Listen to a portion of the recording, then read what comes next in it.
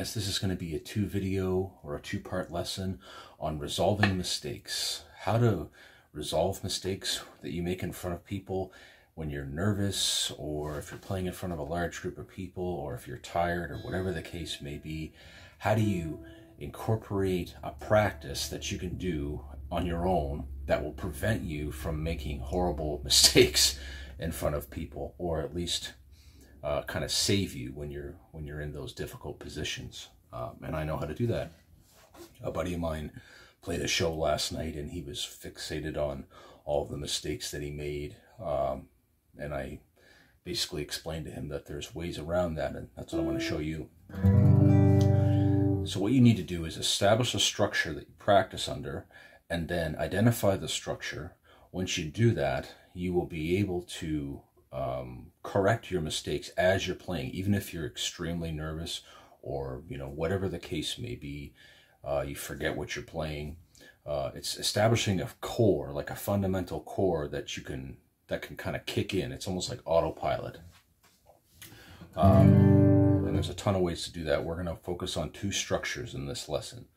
We're going to focus on the major scale structure and the pentatonic minor scale, which is pretty common in bluegrass. So first you start with the key of G and just your major scale.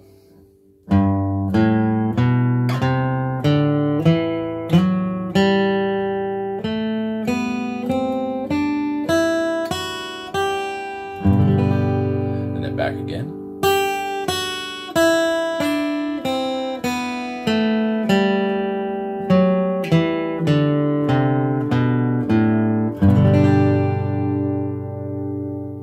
Once you can play that fluidly, try to pick up the pace a little bit. And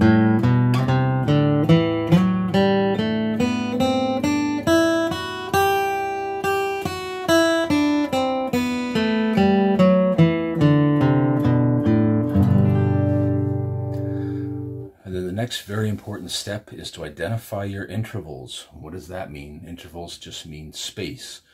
And you can identify the space between the notes with just numbers. Very simple. Just count. 1, 2, 3, 4, 5, 6, 7, 1. 2, 3, 4, 5, 6, 7, 1.